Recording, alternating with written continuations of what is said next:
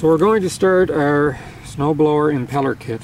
This is the metal that I've used before to strap off of a chair, an old chair. It supported the cushion. It was one of those leather recliners and ottoman, and I cut them off and saved them. So it's 1 inch wide, it's 1 millimeter thick.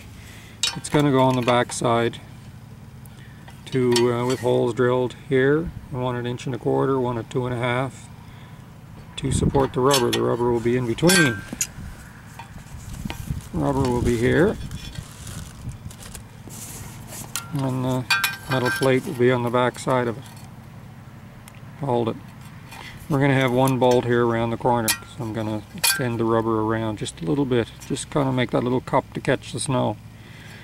And we're going to be drilling holes, as I said.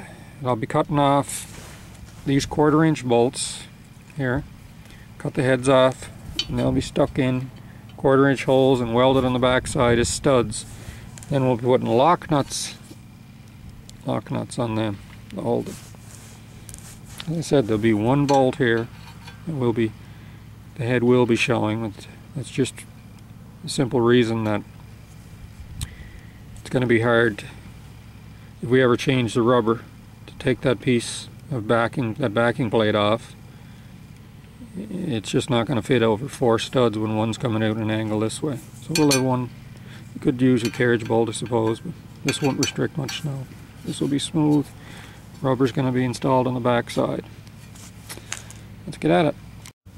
So our first hole. See, this is our backing plate is going to be 1 inch. So we're going to mark our first hole 1/2 inch, 1/2 inch in, right here. And so here's a good way to got marked in there, that 1/2 inch. You just put it on your mark at 1/2 inch. Hold your finger. Carpenters know this trick. And then you just run a line straight down and come around this way.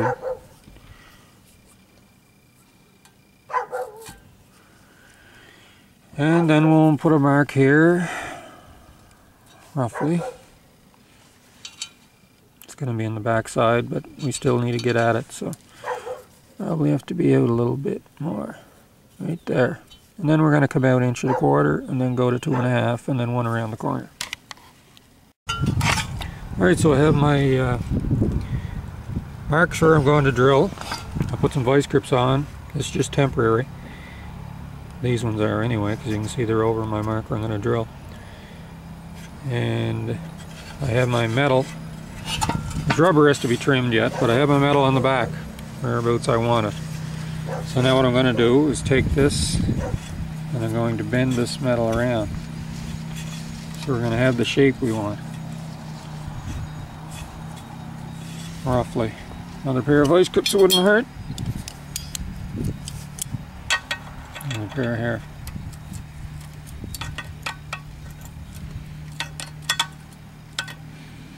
There.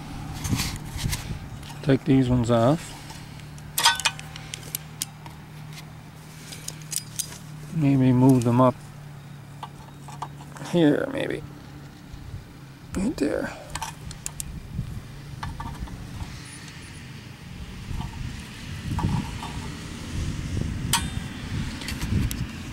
And now you can drill those holes. I'll recheck to make sure my metal strap is in the exact right spot on the back, and make sure we have enough rubber out too. So we're going to need 3/8. We can always trim it, you know. A good 1/4 to 3/8. I know we need at least no less than 1/4. So there we have roughly a good 3/8. Can always trim it later with a good sharp X-Acto knife. So we have 3/8. I'm gonna drill those holes now. Good sharp 1/4 inch drill bit.